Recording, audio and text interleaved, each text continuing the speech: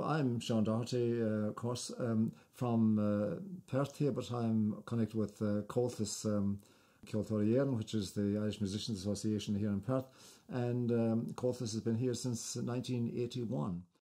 You know, in the past there were no music sheets when I was growing up, so people learned the music by ear. You learn by listening to whoever was playing in the area where you grew up.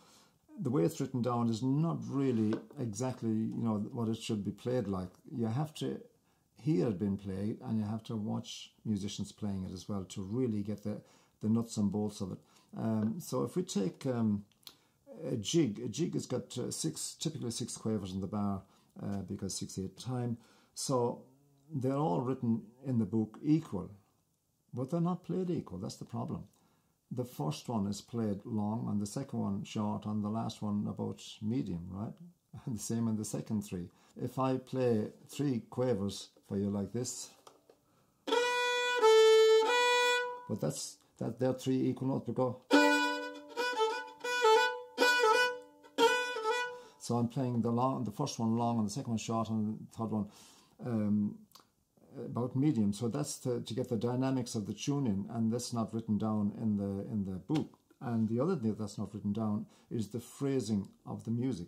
All music has got phrasing in it. Like if you're reading a book, you got commas and full stops and all that. So you read the sentence up to the comma, and you take a pause and you read on again. So the music is typically like that. Certain groups of notes make sense and sort of stand up on their own right, and that is a phrase. It's got nothing to do with the bar lines. Typically the phrase always finished before the bar line, and then the last or two notes of that bar will be thrown forward to the next group. But there's no question about it that the better way, if you can do it, if you can find someone to teach, or if you have the time to go and listen and learn it, is by learning by ear, because you're going to pick up the tunes exactly as your teacher was playing them. Yeah.